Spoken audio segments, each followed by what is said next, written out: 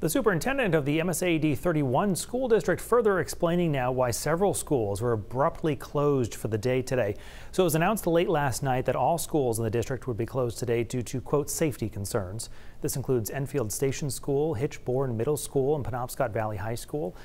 He sent out a letter today saying that a staff member alerted administration of a potential threat against Hitchborn Middle School. They said they closed the school so that they could conduct an investigation with members of law enforcement. They have determined it is safe to return to school there tomorrow.